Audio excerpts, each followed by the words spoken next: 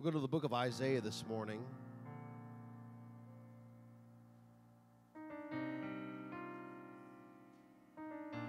Chapter number 6. I want to say it is good to see everyone in the house of the Lord today. And it's good to have all the way from Ohio, David Johnson and family with us are traveling through.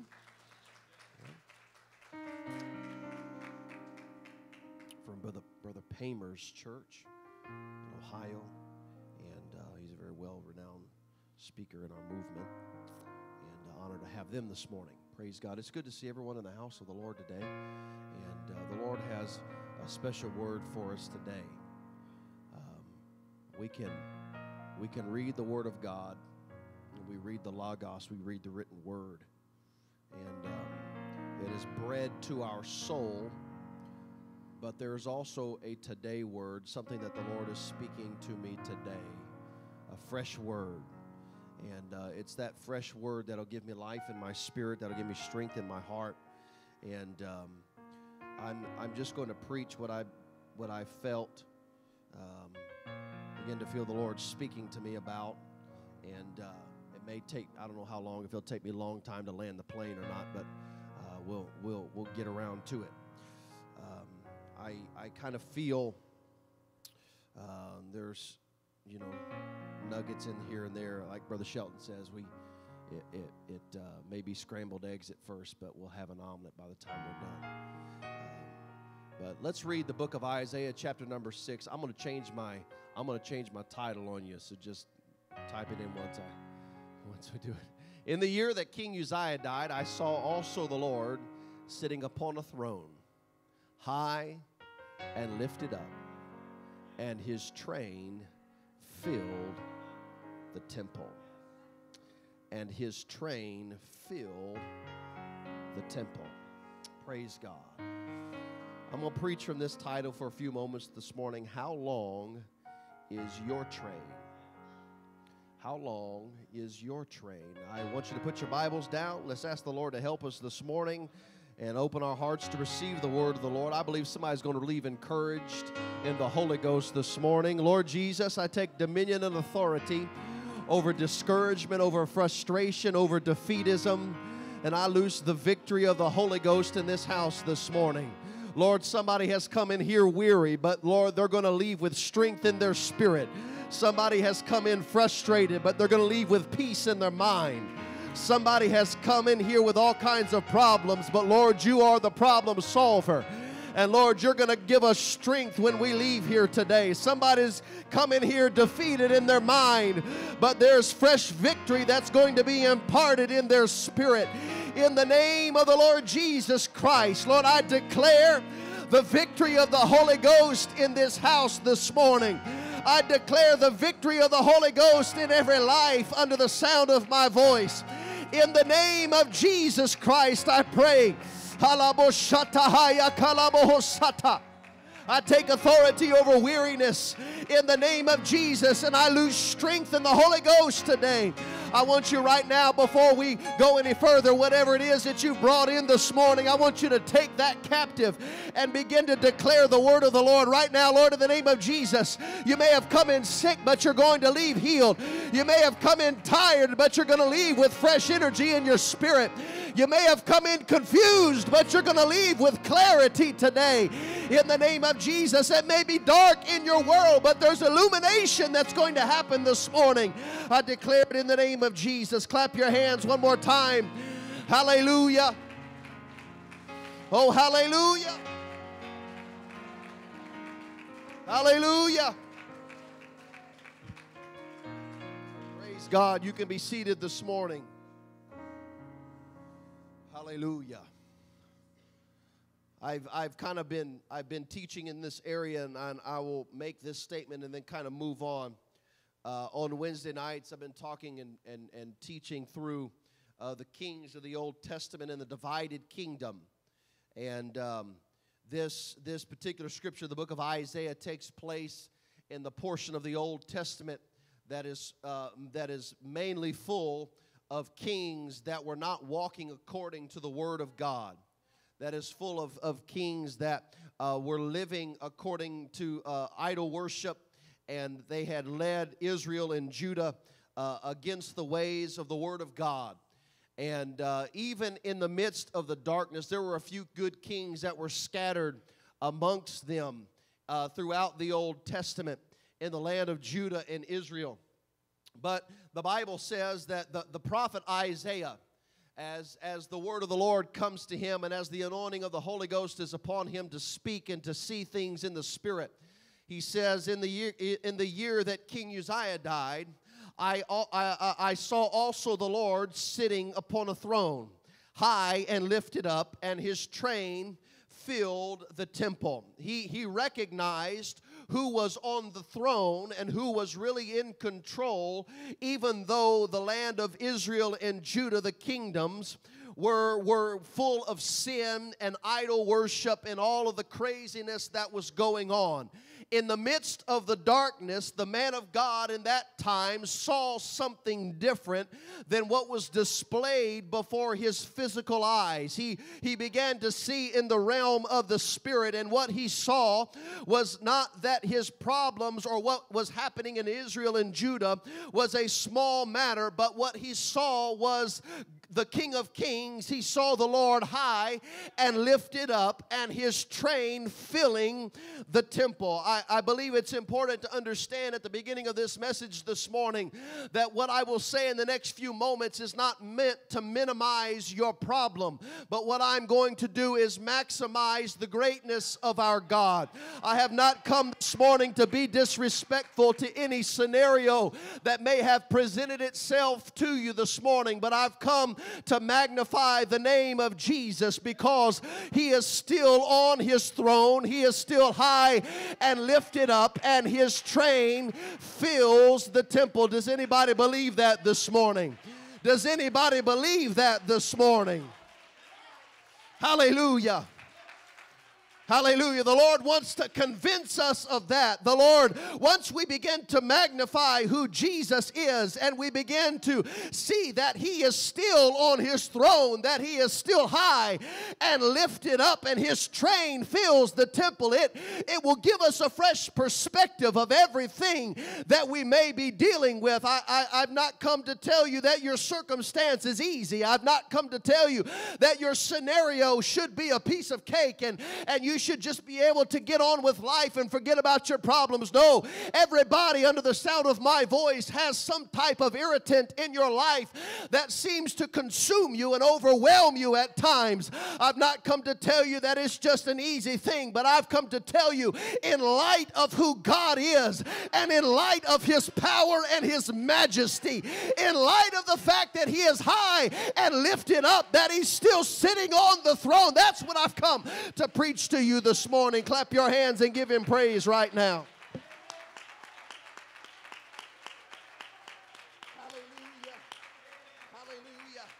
I've come to preach to somebody that wants hope today. I've come to preach to that. Maybe it's just one individual that you've been in the darkness for a little while. I've come to preach to you for those that want out of the darkness, that want a way of escape, that don't want to live in defeatism this morning. That's who I've come to preach to you today, is those that want God to do a work in their life.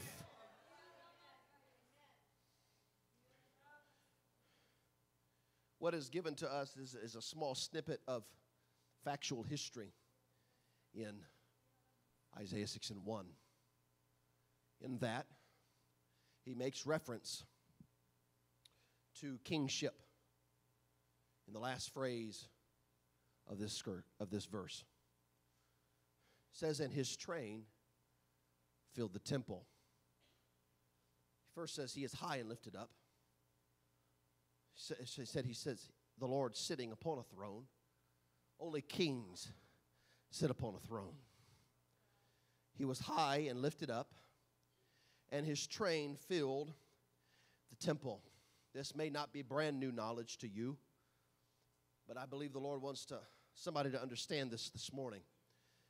That in the days of the kings, when they would go to battle with an enemy, with another king, and they would ultimately be victorious in battle, They were ultimately victorious when they put the king to death, when they killed him. And what the victorious king would do is he would take his sword and he would cut off a piece of that king's garment. He would take it home with him, and he would attach it to the end of his garment. And these, when the Bible says his train fills the temple, what it's referring to is the train of a king, or the garment that he wore, that had these detached pieces of past victories that he had sewn on the end of his garment. So when he walked into the throne room of his kingdom, or when he walked about in the city of his authority or dominion, and people looked at the garment that he's wearing and they saw the length of his train, without ever having a conversation with him, they knew how many battles this particular king had won. They could look and see this detached piece to that detached piece to that detached piece. And so what they understood is if a king had a very long train, it meant that this king had a long history of not just battles, but he had a long history of being victorious in battle. So when Isaiah 6:1, what Isaiah saw was that he saw the Lord sitting upon his throne. He was high and lifted up, and his train filled. It filled the temple. It wasn't just one or two or three victories that he had, but his victories were so much that the temple was full. They were so much that they weren't able to be counted. They were so much that it would take a little while to kind of visually grasp the amount of victories that the King of Kings had in his life.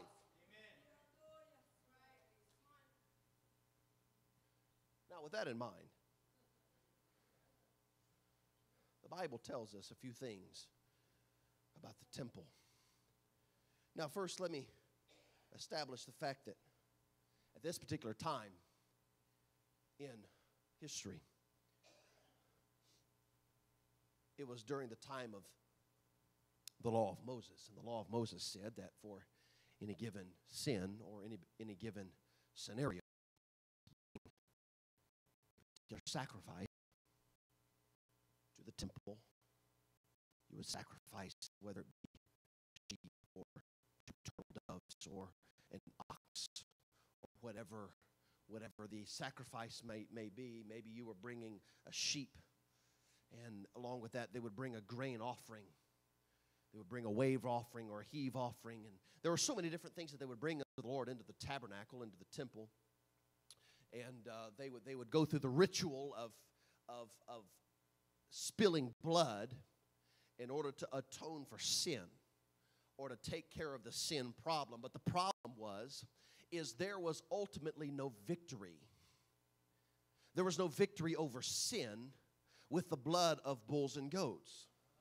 It did not bring any type of victory into their life. It did not solve the problem. It never gave them the power to overcome sin. It just temporarily dealt with it. See, that blood was not powerful. The blood that they brought to the temple, that they spilled at the brazen altar, there was no power in that blood. It just temporarily dealt with the problem, and they were okay until next year. They were okay until the next scenario. They were okay for a temporary period of time. They needed blood that was powerful. They needed blood that there was power in order for them to gain victory over their sin. And so, God, we read in the New Testament that ultimately the law of Moses was a failure, that ultimately it did not accomplish what God ultimately wanted to accomplish in the lives of men and women. It was incomplete. Actually, you read some parts of the New Testament, it tells us that the Old Testament actually caused men to sin because it named those things that they were not supposed to do. And if you are familiar or willing to admit the fact of how we as humans are, what happens is as soon as we're told not to do something, we come up with this idea. It's like you kind of, raising your kids, you kind of teeter on, should I tell them not to do it or just ignore it altogether? Because if I tell them not to do it, I know what's going to happen. That's human nature. And that's what the law did. The law only existed within that realm of the physical human nature. It just told us don't do this and don't do that. And so the blood that was spilled at the brazen altar, even though it was for a time period, it did not have the power to give me victory over sin. There had to be something greater than the blood of bulls and goats to give me victory over sin. 1 Corinthians 15 and 54 through 57 says, so when this corruptible shall have put on incorruption, and this mortal shall have put on immortality, then shall be brought to pass the saying that is written, death is swallowed up in victory. O death, where is thy sting? O grave, where is thy victory? The sting of death is sin, and the strength of sin is the law. But thanks be to God, which giveth us victory through our Lord Jesus Christ. It was the blood of Jesus that gives us the victory over sin. Now that I have the blood of Jesus applied to my life in the waters of baptism, I no longer have to go back and do the ritual that they did in the Old Testament, because now the blood of Jesus is applied to me. And when the blood of Jesus is applied to my life and I am filled with the Spirit of God, I now have victory over sin. You know why he can give us the victory? Because he's the owner of victory. Just like you own that car that you came in, you've got the keys, you are the owner of that vehicle, right? Yeah, in the same sense, he literally owns victory. The devil does not own the victory in your life. Your circumstance is not the owner of the victory in your life. Some of you are acting like the circumstance that you're going through or that you're dealing with holds the keys to the victory in your life, that you are submitted and that situation has the dominion over you in your life. I've come to tell you this morning that because of Jesus Christ, because of his authority and his dominion, because he is the owner of victory, because he paid the price for it and he rose from the grave, the Bible says, "Oh death, where is thy sting? Oh grave, where is thy victory?" Because he defeated it. I don't have to listen to the voice of the adversary. I don't have to listen to the voice of condemnation in my life. I've got to have the blood applied to my life. And when I have the blood applied to my life, the blood of Jesus Christ, I can have victory. I wonder if we can lift our hands right now to the Lord and love him. Lift your voice to him.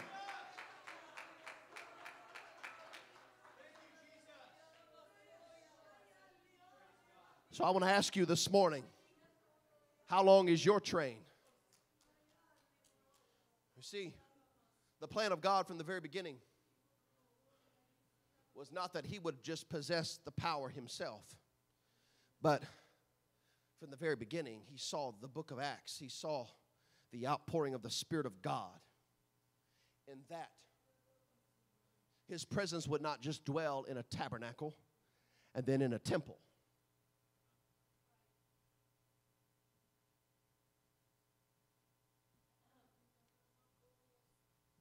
He saw that through the years of time, it ultimately would happen that his Spirit would dwell in this temple. Because he ultimately wanted to not just be God with us, but he wanted to be God in us. What we see in the tabernacle, what we see in the temple, in Solomon's temple, ultimately would be made manifest, and we would be the temple of the Holy Ghost. Now going back to Isaiah chapter 6 and verse 1, the Bible says, "I saw the Lord sitting upon a throne, high and lifted up, and his train filled the temple." So within the temple, there was this long attachment, a robe that described all of the victories that the king had obtained that is there resident in the temple. That if you go into the temple, you're going to see all of the victory that is there. You're going to see this victory and that victory. I wonder if in your mind right now you could go back over the past few years and say, I remember when I got victory over depression, and I remember when I got victory over jealousy, and I remember when I got victory over lust, and I remember when I got victory over alcoholism, and I remember when I got victory over gossiping, and I remember when I got victory over this temptation and over that temptation. I remember when I was bound by bitterness, but I can attack more for the Holy Ghost. But I cut off the head of that enemy in my life, and I attached it to the train, and now in the temple of my spirit, there's victory after victory after victory after victory. I'm going to tell you the way that God ultimately designed it was that in this temple that there would be this victory and that victory, that there's so many victories that you can stop and say, I remember when I struggled with that, and I remember when I struggled with that, and I remember when I struggled with that, but because of the power of the Holy Ghost, because of the blood of Jesus Christ, I got the victory. I don't care what you're dealing with or what you're going through. The way that God designed it is that in your life, in your spirit, in your own walk with God, that you would encounter that king in that city, in that battle of that particular situation in your life. And then after battling in your spirit and going to an altar and praying and making up your mind that whatever besetting sin was in your life, that you were going to eradicate it, that after a while there came a time where you gained victory in that area of your life, and then you moved on, and God said, okay, I'm not done with you yet.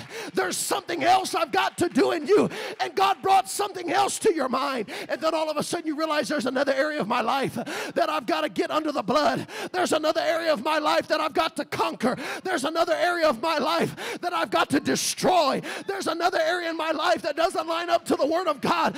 And so I went to prayer again, and I submitted my life again to God, and I kept on praying, and I kept on seeking God, and after a while God gave me the victory, because He is the owner of victory, because the victory belongs to Him.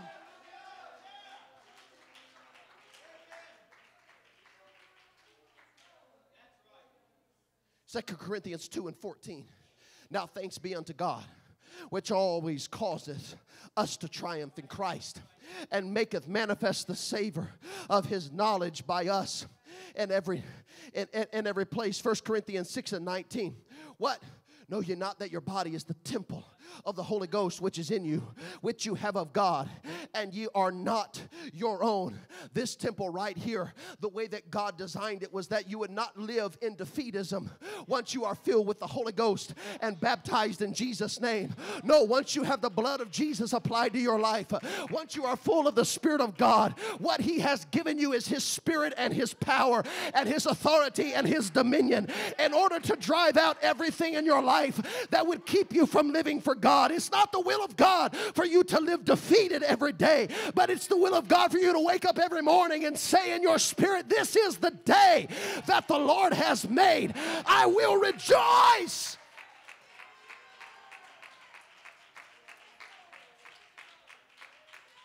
Hallelujah. The Apostle Paul understood something. The Apostle Paul went through some junk in his life. He went through some persecution. He went through some times that were beyond what we could really even imagine in our 21st century Western civilization. He went through some things, but as he writes in 2 Corinthians 4:8-9, he says, we are troubled on every side, yet not distressed. We are perplexed, but not in despair. Persecuted, but not forsaken. Cast down, but not destroyed. The only way that you can go through difficulty in your life and not be destroyed and not be cast down is because I can still have victory in the midst of a storm. I can still have authority and dominion in the midst of a dark time. I've come to preach faith to somebody this morning. You may have gotten so used to your problem that you've accepted this is the way it is, and it's the way it's always going to be. There are some circumstances that we cannot change, but I've come to maximize and to magnify the power of God this morning. I wish somebody would preach with me right now. I've come to magnify how good God is. I've come to magnify and to maximize the power of the Holy Ghost. I know you may be in the midst of dark times, but you've got to understand that God is greater, that God is greater, that God is greater. Somebody lift your hands right now as high as you can get them and lift your voice to Him in this house.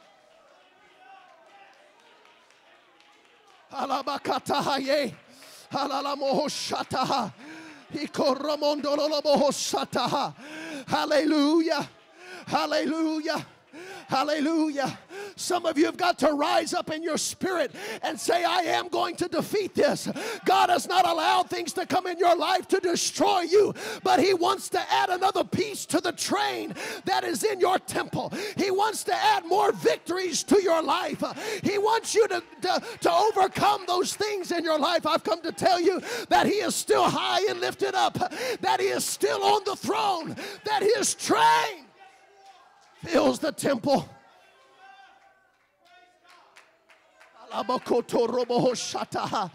Hallelujah. Somebody pray in the Holy Ghost right now.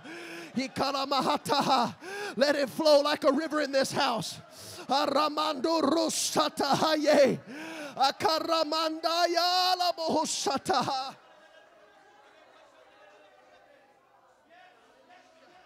Hallelujah. Hallelujah. I'm talking to people this morning that the enemy has tried to destroy you through life circumstances, that the enemy has tried to destroy your faith, and he has tried to frustrate you. He has tried to press you down, and after a while it seems like, what's the use anymore? I've come to preach to you this morning that your victory can be as simple as opening your mouth and beginning to magnify your God. And at the end of the day, you've got to make up your mind which is bigger, your scenario or your God. You've got to make up your mind what is bigger, your situation or the King of Kings. You've got to make up your mind either your scenario is in control or He is still sitting on the throne. Katamahaye. God, help us this morning to understand when in our mind we begin to magnify our scenario, when we begin to place our scenario high and lift it up, when we begin to put it high above everything else. That's not what God intended. No, if we'll put God in His proper place, then I promise you, in the midst of turmoil, somebody desperately needs to hear this morning. Your soul depends upon hearing this morning, that situation wants to swallow you up and wants to cause you to think that God has abandoned you and God has forsaken you. No, God's wanting you to use His power. He's wanting you to use the Spirit that He gave you, the blood of Jesus that is on your life. He's wanting to add to the victories in your life. Lift your hands one more time. Lift your voice to Him. I've come to preach victory. God is more powerful.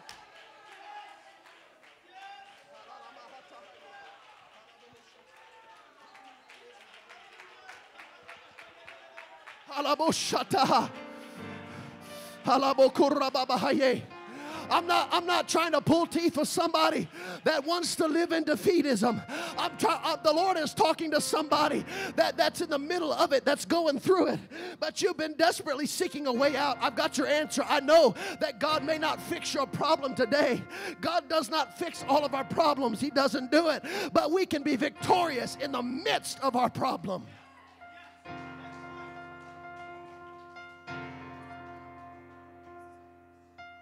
But you've got to open your mouth. You've got to begin to declare the wonderful works of the Lord. You've got to make up your mind that victory is mine. Victory does not belong to my adversary. Victory does not belong to my situation. Victory does not belong to that scenario that is unfortunate, that I don't have an answer to. Victory does not belong to that circumstance that is beyond my control. No, victory belongs to the Lord. Oh, death, where is thy sting? Oh, grave, where is thy victory? Oh, yeah, the grave doesn't have victory anymore. Death doesn't have victory anymore. And if death and the grave don't have victory, then the situation in your life does not have victory. I wonder if somebody would stand to your feet right now and throw your hands in the air as high as you can get them. Come on, lift your voice to the Lord. Hallelujah, hallelujah, hallelujah. Oh, Lord, we bless your name. I will not be defeated. I will not be cast down. Hallelujah. I may be troubled, but I'm not distressed. I may be perplexed, but I'm not in despair. I may be persecuted, but I'm not forsaken. I may be cast down, but I am not destroyed. I've come to preach to somebody. God wants to give you victory.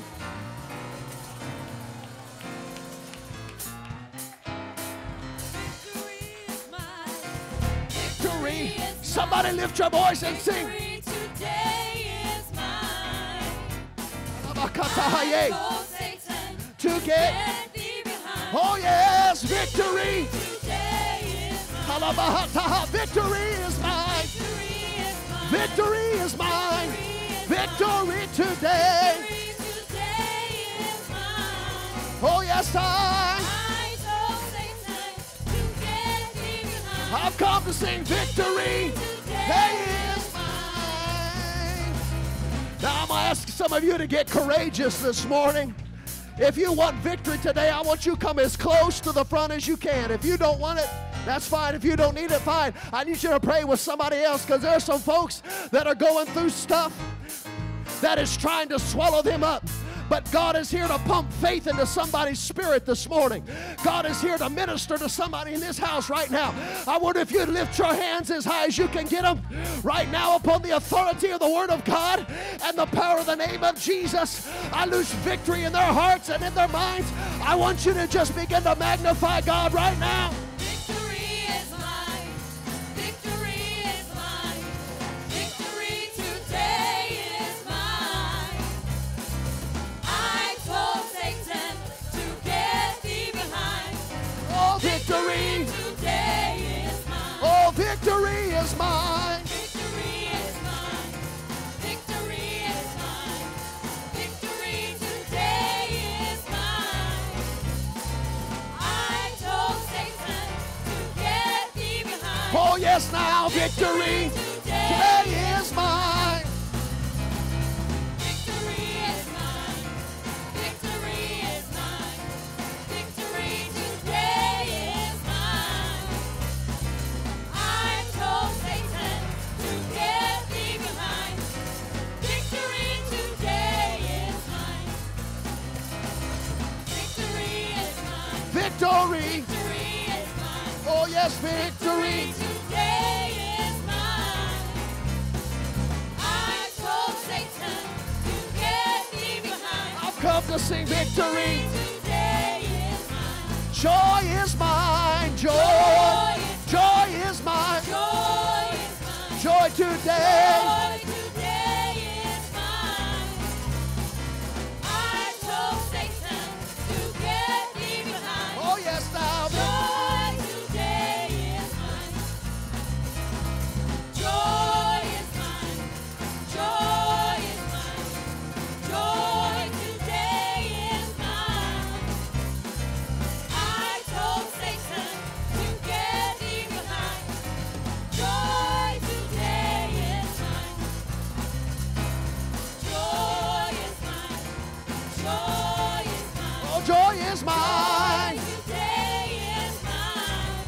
I told. I told Satan to get thee behind. I've come to sing. Joy Today is mine. Oh, yes, joy. Joy is mine. Joy is mine. Joy is mine. Joy today. Joy today is mine. I told Satan to get thee behind. Joy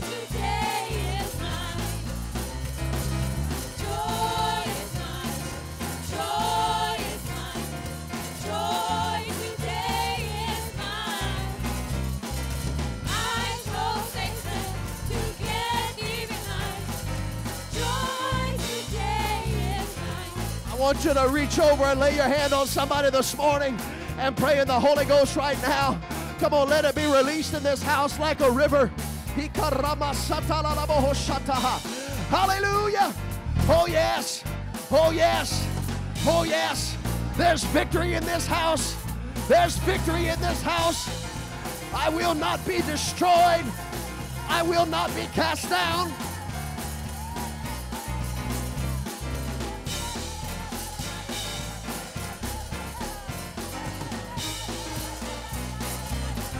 Oh, yes.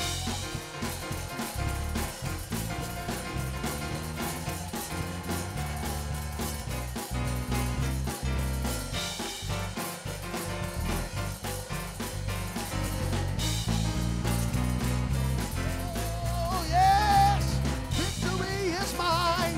Victory is mine. Today is mine.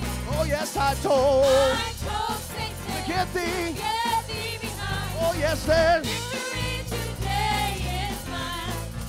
If you have not been baptized in the name of Jesus Christ for the remission of your sins, if you're going to have victory in your life, you must have the blood of Jesus on your life. Your sins must be remitted. If you want to be baptized this morning, Brother Lockwood here can take you back and get you baptized. The water's warm. We got everything you need to get baptized. If you want what God has for you today, I want to tell you, God wants to do it in your life this morning. God wants to fill you with His Spirit, with the evidence of speaking in other tongues, and give you victory over everything in your life that would try to destroy you. I wonder one more time you lift your voice and sing, victory is mine, victory. Victory today. I told Satan to get thee behind. victory is mine. Victory today is mine. Victory is mine. Victory is mine. Victory today is mine. I told Satan to get thee behind. Victory today is mine.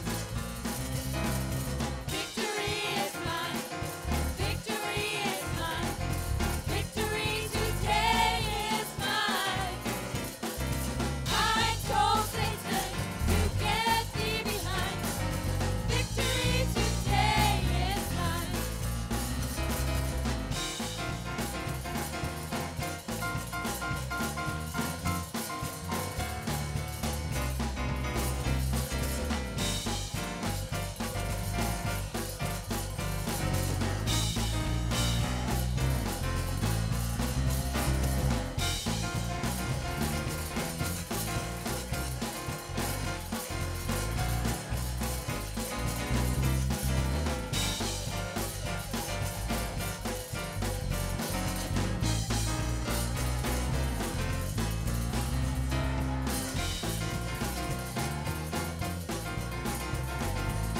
I wonder if we could just lift our voice and praise Him this morning all over the room right now. Hallelujah. Hallelujah. Come on, somebody lift your voice. God's doing a work in this house. Oh,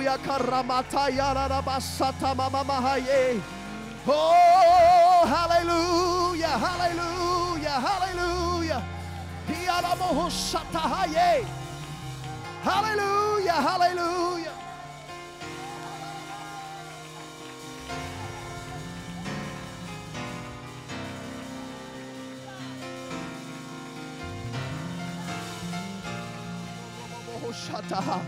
Hallelujah, hallelujah.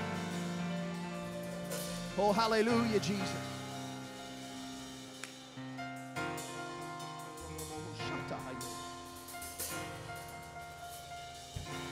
Hallelujah. Hallelujah.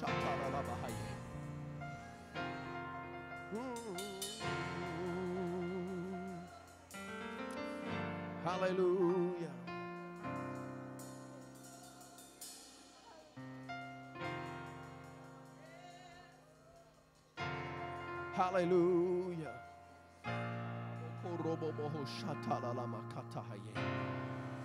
Hallelujah. Those things that seemingly drag you down. The cycle. It's the will of God for there to come the place where you get victory over that area. And in the corners of your mind, you've got your trophy case. Where you can look back 5, 6, 10, 12, 15 years, say, I remember when I struggled with that. And then I defeated it. And then I went on, then my next battle was this, and then it took me a little while, and by the help of the Holy Ghost, I defeated that, and I defeated that. And you can go back in your mind and your memory and remember everything that the Lord has done in your life and see all of the victories that you have won because of the power of the Holy Ghost. I'm going to tell you, God's doing a work right now. Let's love Him together. Hallelujah. Hallelujah. Hallelujah. In the name of Jesus. In the name of Jesus. In the name of Jesus. Hallelujah. Hallelujah. Hallelujah. Hallelujah.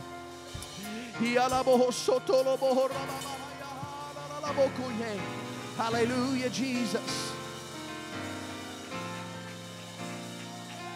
Hallelujah. Hallelujah. Oh.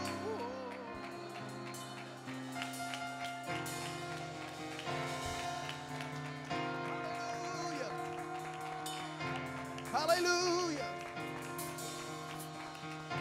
Bless the name of the Lord. Bless the name of the Lord.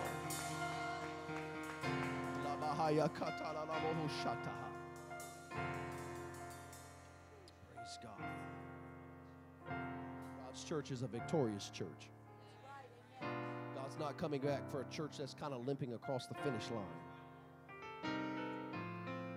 She's going to be a glorious church. Praise God. One more time, let's lift our hands to the Lord and love Him all across the room this morning. Thank you, Jesus, for your word. Thank you for your power. Thank you that you've already declared the victory in our life. Hallelujah. Oh, hallelujah, hallelujah, hallelujah. Thank you, Jesus. Thank you, Jesus. Oh. Hallelujah. Praise God. Praise God. Praise God. We're going to come back tonight and have a good move of the Holy Ghost tonight. Prayer at 5:30. We'll see you tonight. God bless you this morning. You can be dismissed in Jesus' name. Amen.